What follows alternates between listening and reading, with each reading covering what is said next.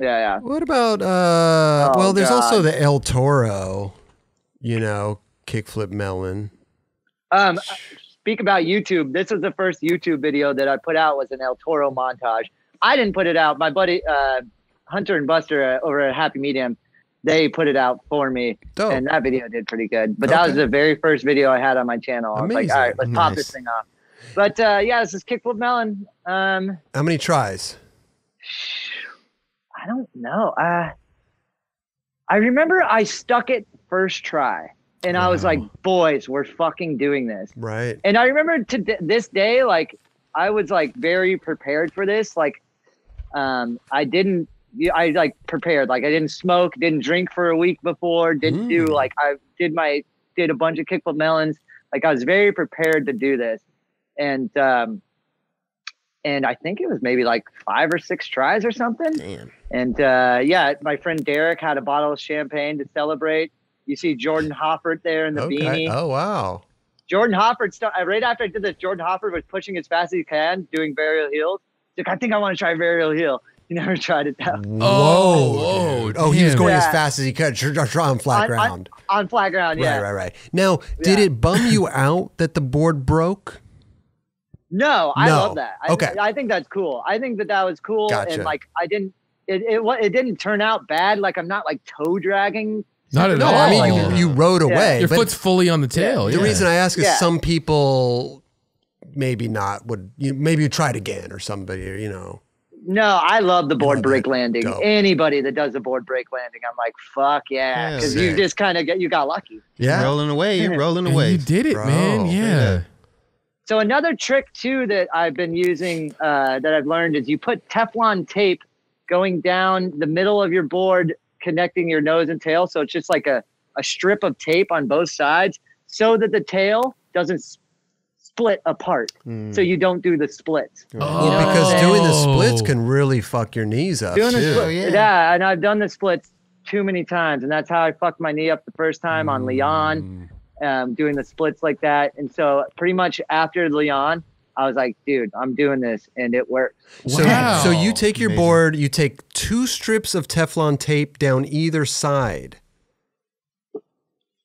Strip of tape, all the way down past the bolts. Okay. And I mean, if you break that shit, it doesn't split.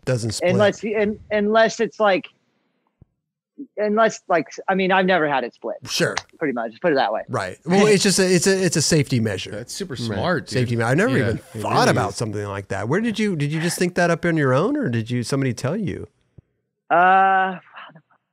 No. That's interesting. Well, maybe Mills did. I remember I had this strip of tape and I was like, yo, this is like really tough tape. And they're like, yeah, Teflon tape, bro. And I was like, oh, okay. Yeah. And I think Mills might have like said it to me, and I was like, whoa, that's like a good idea. And then I started doing it, and I was like, this works great. Wow, interesting. Never even thought about something like that. I mean, I'm not doing shit that I break my tail off and do the splits, but yeah. Interesting. Yeah, it works. That's some ingenuity, bro. I like that. Yeah. There's also a trick too to not getting heel bruises that I learned from my physical therapist. So you have here's your foot, you have your heel. So you take some tape and you wrap it around the heel. So it kind of like pushes the skin together. So you have extra padding on your heel. And that helps with heel bruises immensely. It doesn't feel weird walking around or skating with your heel taped up like that? A little bit, for sure. You feel it, but I mean, just get used to it, huh? Yeah, you get used to it. So you're basically pushing your heel more together. That creates more of like a ball cushion, almost a ball, like a cushion. Because think about it, you're on your feet all the time. Your feet are slightly flat just from walking on them all the time.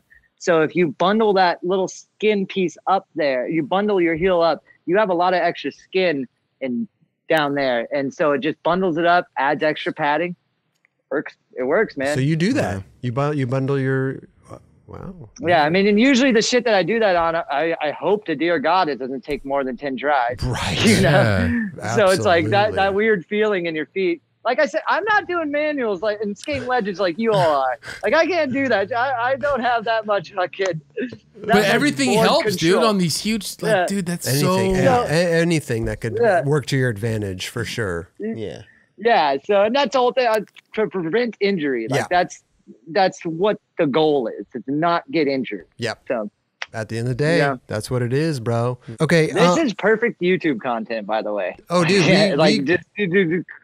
These little clips. You could take one little segment of this and make a video. That's what we do. We take them because we have a highlights channel. So we have the 9 Club, and we have a highlights channel, and we break up interviews and like interesting stuff that people talk about and clips, and we put those sections in the highlights channel, and they do really well. Yeah, I'm like I said, man, I'm learning all this, and it's fun, and trying to make it work out, bro. Dude, it's working. Trust me, dude. Where is that like button? Right? Is it right here or right here? Just a little scroll coming down the bottom. It's subscribe over to it's on your it's on my left. Right? No, on your left. Hey, yeah, hit that button right there. Right there. Right there. Yeah, the like button's kind of like in the middle there. It's like we're kind of it's like right here. Kind of like right there. And the subscribe's like over to the left. It's like right over there. All right.